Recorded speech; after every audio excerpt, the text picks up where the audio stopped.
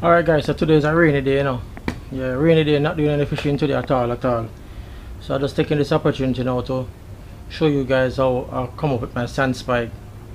Because a lot of you guys been asking me to make a video on how to make the sand spike, right? It's pretty easy. And I think I came up with the idea because I'm looking at something more portable to travel with. Not something too, wow, water dropping with this. Not something cumbersome and hard to travel with, because you notice I do a lot of traveling and do a lot of surf fishing, So I wanted something to fit in my bag. So I came up with this idea. I see people make sand spike all different kind of way. They make it with they use like a piece of PVC pipe and cut it slant, beat it down to the ground. They might use a piece of PVC pipe, put a piece of steel on it and strap it on and then beat it down. I used to do it like that, and it's very cumbersome, very hard to travel with. Alright, so I came up with this idea to make a sand spike that's very portable, small enough, not very big. You can make it big if you want, but because I do so much traveling, I want to make something very small that I can travel with, right? And it's also sturdy and strong. So I come up with this idea, and I'm gonna show you guys how I come about doing it, right? Quick thing I'm gonna show you right now, right? So let's go.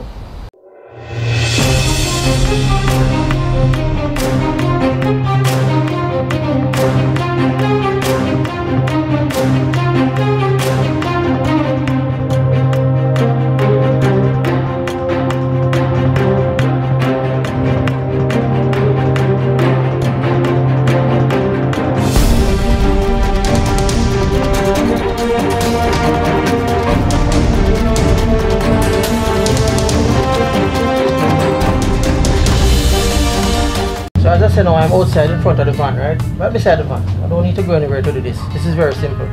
I have all the tools here. I have the drill. I'm going to need a drill. I'm going to need a few tools like this to tighten the bolt in the thing there. First of all, you're going to need this, right? This is the pipe. Piece of PVC pipe, and you cut this pipe like 13 inches. You can cut it more if you want. You can cut it longer if you want, depending on how you're going to travel with it. But I want to travel with this in my bag.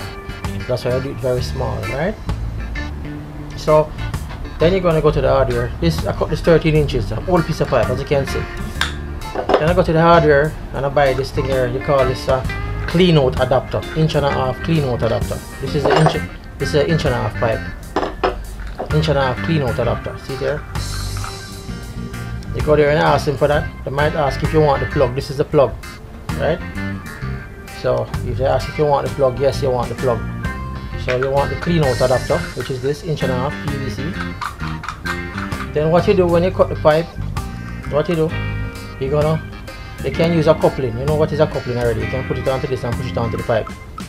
But I never do that. I want something more portable and lightweight and stuff to travel with, right? So what I did, I just melt up on the fire, on the stove. I just did it a while ago, right here, and just push this in this, right? So this is what I have, right?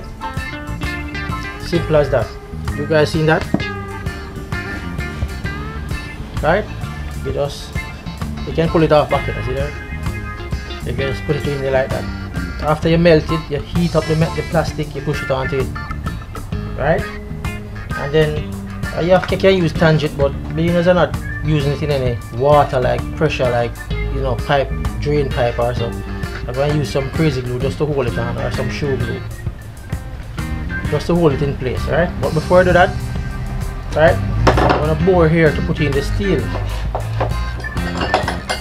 You're going to need a piece of steel like this.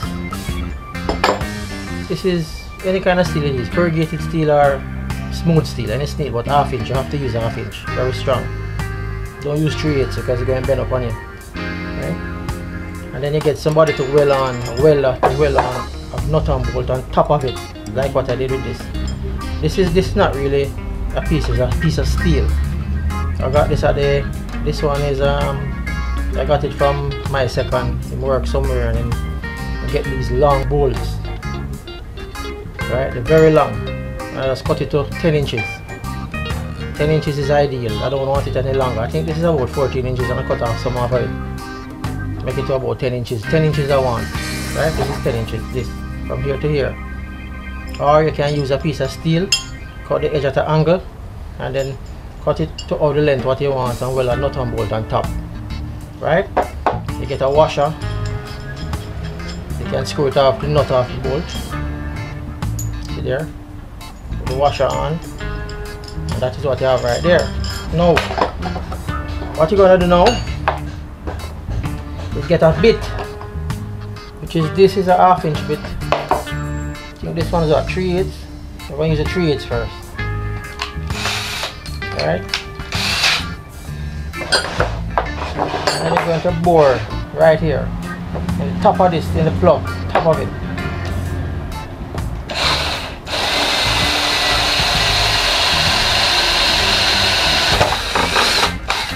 Right? So this is what you have there, right? Make sure it can fit. It can't fit in there yet, but I'm going to let it fit in there. I want it to fit close. So what I do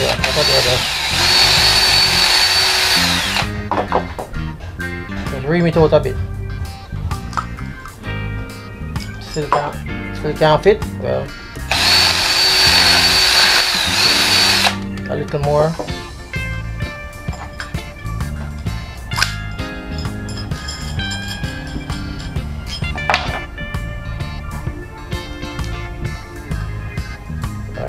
To fit close. I don't want it too slack, so that's why I'm using it. I don't want it too slack, that's why I'm using a smaller bit, just to fit it close like this. See? Right, this is it now. So that is it. Then I'm gonna put on the washer. Put on the washer, then you put on this, the nut right on top of it. Alright, this one look kind of lean, but then you're going to tighten it now. Alright, so make sure it's very tight, not too tight because you're going to break this. Don't do it too tight. Alright, so I'm going to get a pliers and hold it. Hold it in place. Tighten this thing, but not too tight. Too tight, you're going to burst it. That's about it. Alright? That's about it. Don't go too tight, you're going to damage it. And then screw it onto that. So what we have here, see that? Very easy. Screw it onto that. Then you're going to glue it into this now, right? You see that? You see that? And that is the sand spike. Pretty easy, alright? Water dripping right here, so no, but it don't matter. You're not watching the water, watching what I'm doing. So what I do now, make sure that this thing, you don't have to use plenty, you know, just a little to hold it, right? So I just do something like this, that's all. I'm not doing a lot, right? Just like that, and then you just, and that's it. That can't come off again, you know. See it? Wipe off the excess.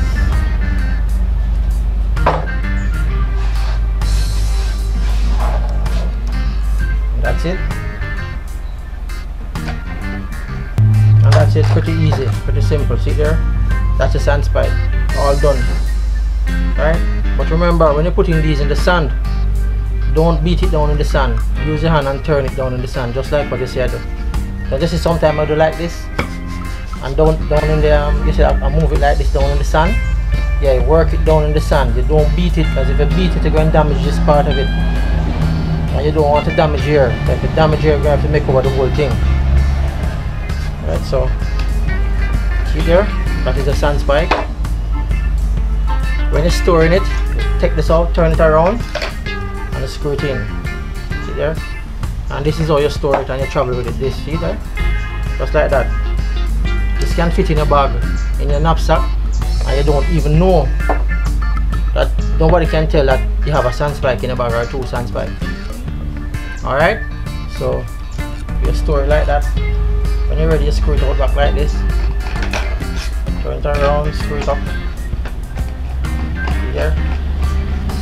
And you stick it in the stand. Fish. When you finish, screw it back out. And then you spin it around and put it back in like that. You can store this anywhere you want in your bag. Right? Just like that. But remember, you know guys, remember, be careful of this thing here, because if it fall off and drop on your foot, that's sorry for you. If it drop this way on your foot, or anywhere on your leg or anywhere, it go and pierce it. So be careful when you're putting in these in the sand. Don't make it drop out of your hand. Don't make it fall out of your hand. Alright? Remember, be careful. But this is it. You can spray it if you want, and I'm going to spray this one. I'm going to spray it in a pretty color. What do you think? Yeah. Make it look different. What do you think? Yeah, man. But this is the basic idea. Right? You can also make it like this, you know. Right? Get the same PVC pipe and do it like this. But this is the first one I made, but I found that this one is not working properly. You know why? Because this thing tend to get slack. See there, look at this. See there? You just draw it out of the sand. So if a fish pull it over, him draw it out, gone with the rod and everything. So I found that this one is not sturdy enough, so I started making it like this one. Right? See that? If you wish to make it like this one, it's much easier, you know. Same procedure, same nut and bolt, but you buy a cap instead, PVC cap, bore it, screw it up same way, and you just push it on like that. But after a while, this is what gonna happen. See that? You just fall off like that, and we don't want that. So that is basically it, guys. So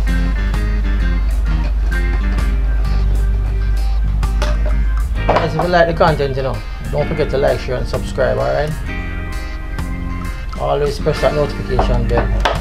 So I hope you guys learned something from that. Alright, so that is how I make my sand spike.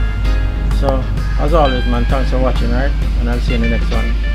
Fish on.